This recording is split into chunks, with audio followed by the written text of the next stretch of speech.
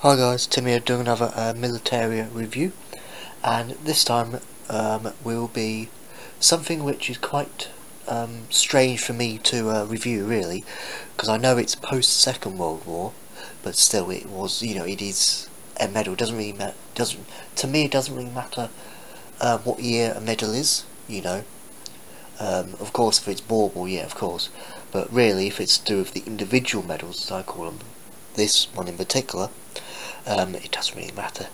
So this is a Elizabeth II, so after 1952 medal, and this is the Imperial Service Medal with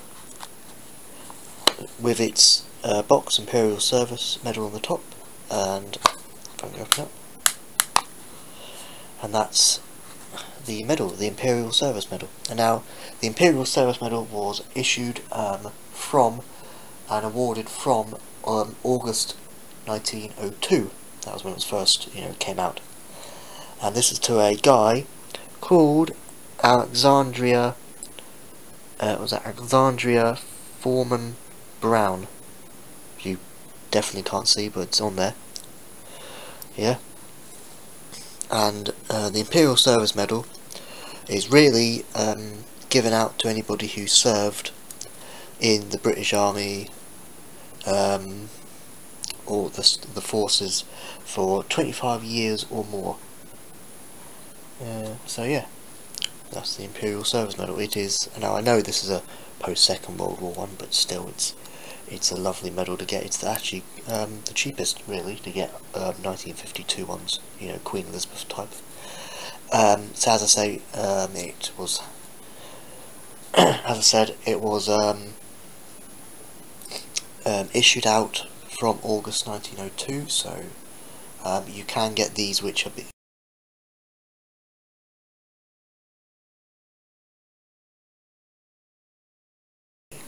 come with Queen and King South African Boer War medals, First World War trio medals, and Second World War trio.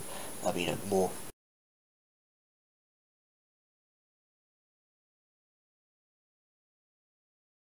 medals, because these, as I said, from 25 years or more in service, you get one of these, and it's a lovely, it could be for any branch, Army, Navy, or Air Force, for any person, for anything. So yeah, that's that medal. Yeah. Also, which I have it on the side here, it does come with a separate spare ribbon, but yeah.